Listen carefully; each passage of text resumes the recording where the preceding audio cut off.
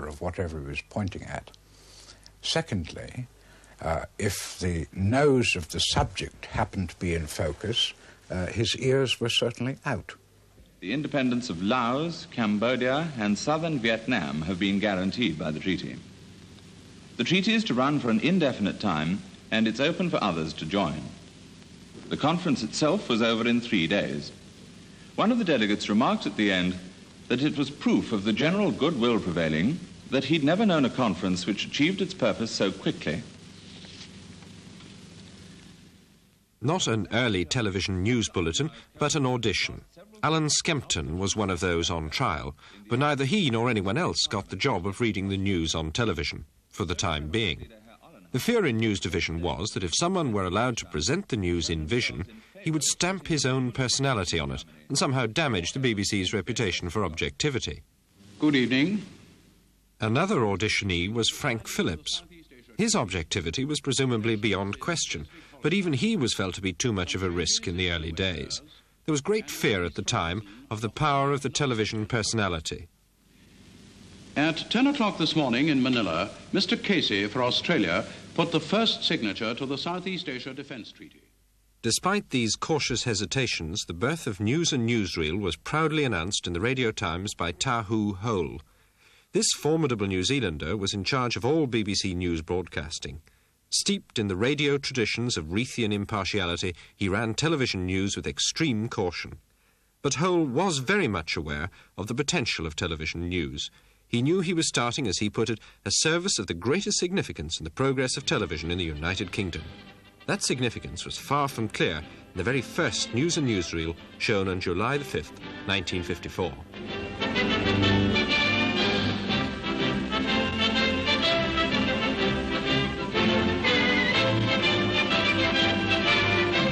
Here is an illustrated summary of the news. It'll be followed by the latest film of events and happenings at home and abroad. The truce talks in Indochina went on today. They had begun yesterday when the French Union and Viet Minh representatives agreed on the subjects to be discussed. It is in a neutral zone here at Trung Ja that the talks are being held. They concern the regrouping of forces after a possible ceasefire. This picture, received by radio, shows civilian refugees leaving one of the big towns in the southern Red River Delta when the French withdrew last week. Reports on high prices for meat at Smithfield today were quoted in question time in the Commons. News and Newsreel was not well received. The newspapers, of course, had reason to fear television news, but Gerald Barry probably expressed a general view when he wrote in his television column in The Observer, "The sad fact has to be recorded that news on television does not exist.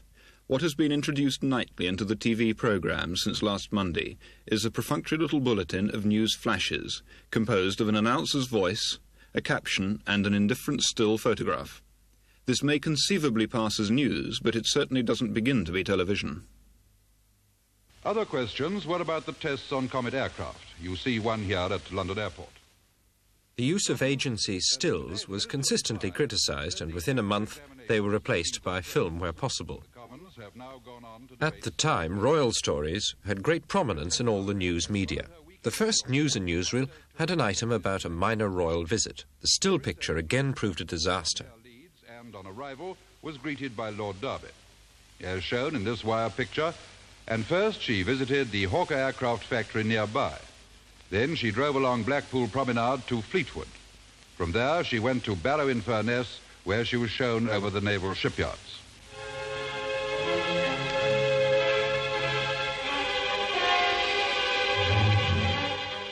After the news came the newsreel. News film in those days often had to find a leisurely way through customs, and sometimes it appeared several days after it was shot. These pictures have now arrived from the United States, showing the floods at their height last week after the Rio Grande had overflowed its banks. News film was shot silent in the early 1950s, as sound recording apparatus was still too heavy to be easily mobile. So adding suitable mood music was one of the news film editor's basic tasks.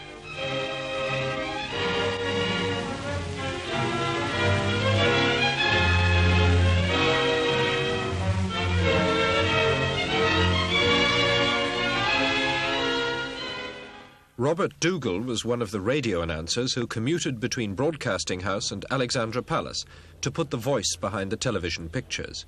In the old News and Newsreel studio, he explains the next step. Well, something had to be done. You couldn't just have a complete magic lantern technique. So then it was decided to put the top editors and correspondents, the journalists, the top journalists in front of their cameras, you see. But excellent as these chaps were at their job, they were simply not practiced in reading scripts in front of a camera, in communicating news to other people, which is a special kind of skill. They had not got this. And of course they hadn't got a prompter. They were completely bound by the script on the desk. And this meant that all the time their eyes were going up and down like this, you see, naturally. And so they were accused of looking furtive. And I remember one of the papers, one of the tabloids coming out with pictures of these luckless individuals who were chosen to present the first news in Vision. And There were about 7 of them, I think, and it said, with pictures of them, "These are the guilty men." With jolly bad luck on them. In May 1955, there was a major news story, Churchill's resignation.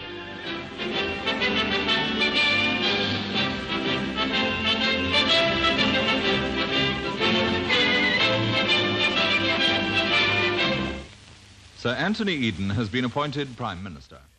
The headlines were still read off-screen, but then experienced journalists were permitted to present the stories. Here in the studio to report on the main news of the day is our parliamentary correspondent, E.R. Thompson. The following announcement was issued from Buckingham Palace soon after 11:30 this morning. The Queen received the Right Honourable Sir Anthony Eden, MP, in audience this morning, and offered him the post of Prime Minister and First Lord of the Treasury. Sir Anthony Eden accepted Her Majesty's offer and kissed hands upon his appointment. Well, that's the end of the announcement from Buckingham Palace. And now it's worth remembering that these correspondents had none of the technical aids which make life easier for modern newsreaders. From his home in Carlton Gardens, just before 11 o'clock this morning, Sir Anthony came out in morning dress. Photographers and cameramen were there to catch the Foreign Secretary's famous smile. The differences between then and now aren't just a matter of technique. The underlying social attitudes were different in the mid-50s, and so were beliefs about the role of news broadcasting. The latter were soon to be radically changed. Sir Anthony came out to his first public appearance as Prime Minister and First Lord of the Treasury, as well as Foreign Secretary. And it's now the smile. In 1955, the BBC lost its monopoly, and an independent television news service was promised for the autumn. You see, ITN had nothing like the problems that we were facing. They were starting from scratch. They were able to recruit their staff for television, whereas the BBC News was really an extension of the radio news. They were not the victims of their immense resources. They were able to plan and start from scratch. In the summer of 1955, a former barrister, then a BBC radio producer, was hired by ITN as one of their first newscasters. We did dummy newscasts. By that I mean we had the cameras going out and filming stories, and then they were played on the white wall in lieu of a screen. And at news bulletin times, the whole of the 150-strong staff of ITN, secretaries, drivers, cameramen, everybody, engineers, came out and watched our dummy newscasts, which we did to a kind of wooden frame, which was in lieu of a camera. And nothing I've ever done since has been so nerve-wracking as those, because the whole staff watched our performances, myself and Chataway, and the bits of film which went with it, and tried to see what possible resemblance this could have to a television news bulletin.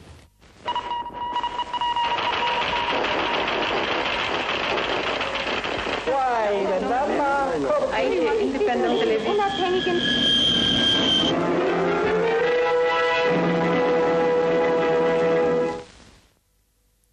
Chris Chataway was just one in a long line of well-chosen ITN newscasters. Early on, there were upheavals involving Aidan Crawley, who'd started ITN. After disagreements over budgets, he left, and a Fleet Street man, Geoffrey Cox, replaced him. He faced formidable problems. Well, the main difficulty we had was to win the confidence of the public. ITN had already caught their attention, but that wasn't enough. We had to have their confidence as well, and to build up confidence in a news service takes time. You've got to work steadily to get a reputation for reliability, to prove that you can get on top of the news and that you're not biased. And my great worry in the early months was that if we made one or two serious mistakes, if we showed bias, or if we weren't there when the big news was happening, that the audience might say, well, these are fine when the news is light, they're fine as an interesting extra to the news, but for our regular news service, we're going to swing back to the tried and trusted BBC. And so my battle over the early months was to make sure that we not only gave an interesting service, but that we gave a news service. Aidan Crawley launched the ship, and I suppose Geoffrey Cox navigated it through the stormy waters which followed as political pressures blew up and all sorts of gusts and squalls were created. And of course, a year after ITN was founded, people have forgotten this, we had the two biggest stories of the post-war era, Suez and Hungary. And if commercial television had not then had a good news service, although an infant news service, it wouldn't have held the audience at all because everybody was profoundly interested in those two stories. And that was when ITN really took off.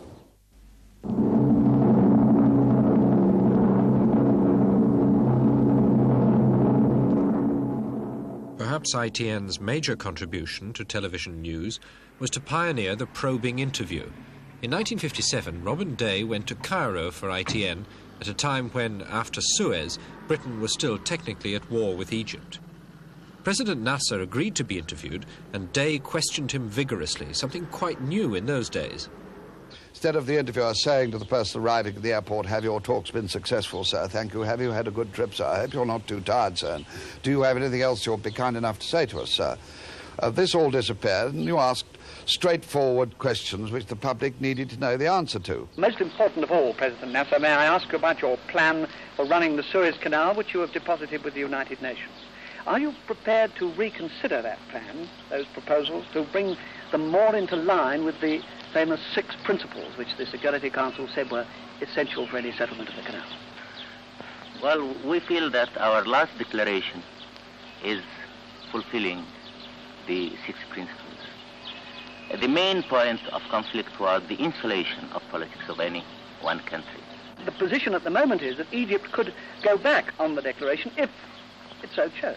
No, it is impossible. It is impossible after the declaration and after what we said that it is an international obligation. Well, and why we go back? For what reason? To raise troubles? Well, do you expect the great maritime countries of the world to be satisfied with that answer without some international guarantee? Well, if they want... This interview proved to be the first example of a new form of international communication, tele-diplomacy. We were still legally in a state of war with Egypt. This was a very tricky interview because we did it without any knowledge of the government, and we had to take that risk on our own shoulders. And had it gone wrong, it could have been a very serious setback for us and could have done exactly the type of damage to our reputation that I was seeking to avoid. By now there was a distinctive ITN style. It covered the news aggressively, sending star reporters on dramatic foreign assignments in a splash of publicity. It was brash, lively and flexible. It could afford to take risks early on because it had a tiny audience. Another element that we developed, which generated itself, was humour. It was surprising how much humour we managed to find in the news of the day and also in the writing. We had good writers.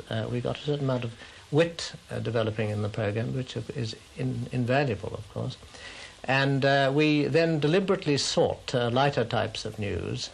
The famous story of the chimps in the studio was one of these. That, if you like, was a somewhat more exaggerated version of the kind of human story that we sought day after day as an essential element in the bulletin.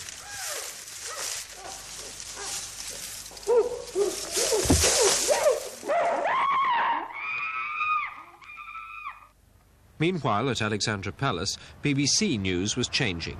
Professional newsreaders were installed. Hugh Green, later to be Director General, took charge of news. A searching report on television news was prepared by, among others, 2 of television's young lions, Donald Baverstock and Michael Peacock. The contents of that report still make pungent reading. We were disturbed by the BBC-ish flavour of many of the bulletins. We noted the emphasis placed on the arrival and departure of cabinet ministers, the inclusion of quotations from nondescript official or semi-official figures, the way in which platitudes and clichés uttered by an accepted public figure are so often presented to the viewers as significant statements. We were not happy about the performance of newsreaders, whose manner was often soft and tentative. The report was implemented, and in 1960, a new editor, Stuart Hood, tried to add televisual virtues to the sober bulletins. But how? By breaking away from the dominance of radio news, because television news had basically been a radio news bulletin with pictures up to that time. And it seemed to me when I came here up at Alexandra Palace that what I had to do was to produce an illustrated newspaper, not a radio bulletin. And this meant that one had to judge whether one laid with a picture, for instance. This was something quite unheard of up to that time. And the other thing we had to do was to think about the style of the bulletin, which had been very highly formalized with rather formal language in the tradition of BBC radio news. And I wanted to get somewhat nearer to the ITN, more colloquial, looser way of speaking, and also, if possible, to break away from the BBC accent. For instance, we had an Australian newscaster, which I did very deliberately because I wanted to get away from the BBC voice. I think that the main thing I did was to encourage people to think in terms of pictures and not in terms of words primarily, and also to say that the lead of the bulletin would be determined very often by the picture quality of the story, and it didn't have necessarily to follow the sequence that was going to be in radio bulletins. By Hood's time, news programmes on both channels were competing for mass audiences. Television had now become people's main source of news. Back in 1957, television was the main source for only 24% of a BBC audience research sample, while radio was for 46%. For 30%, newspapers were the main source. But by 1962, the situation had altered radically. Radio and television changed places. Newspapers had only a marginal rise. By 1971, things had altered very little. Television's share went up a little to 57%, while radio's shrank further to 14%. Newspapers hardly changed their rating. So here then is the evidence for the TV news explosion. Was it competition which triggered it? I believe in competition. I think it has two advantages in news. It makes for technical advantages, that people compete against each other to get the news fast, to present it clearly, and they also learn technical tricks from each other and build on each other's expertise. I think there is another reason for it in news, which is even more important. It is the most important guarantee of freedom, that if you have 2 or 3 news services to turn to, or at least 2, then the chances of pressure being brought on news organizations, direct or indirect, is diminished. I think that what happened, if you look back historically, is this, that ITN and BBC, if you like, started from 2 different poles, one being very formal, the other very relaxed. And we moved into, in my time, into a common area where certain conventions were accepted. And I think that was totally beneficial, actually.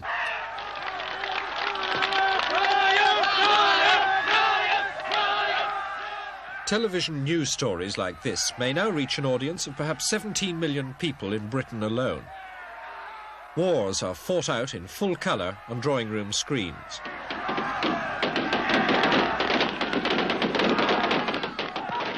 No one now doubts the effect of television news film on public opinion. Perhaps Tahu Hole was right to be cautious about the potential of a highly developed television news service. Looking back on 20 years of television news, Robin Day has some doubts. Well, 19 years ago in the mid-50s, it was tremendously exciting to be involved in television news, and one had a tremendous sense of the opportunities and the new frontiers to be conquered in using this new medium of information.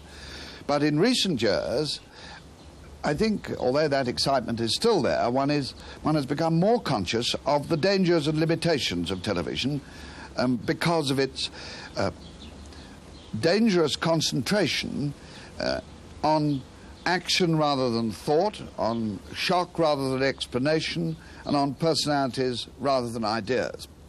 Now, I think television's supreme responsibility today, because it has such a tremendous power to project violence and irrationality, is to project at the same time rational discussion and intelligent consideration of all the problems we have.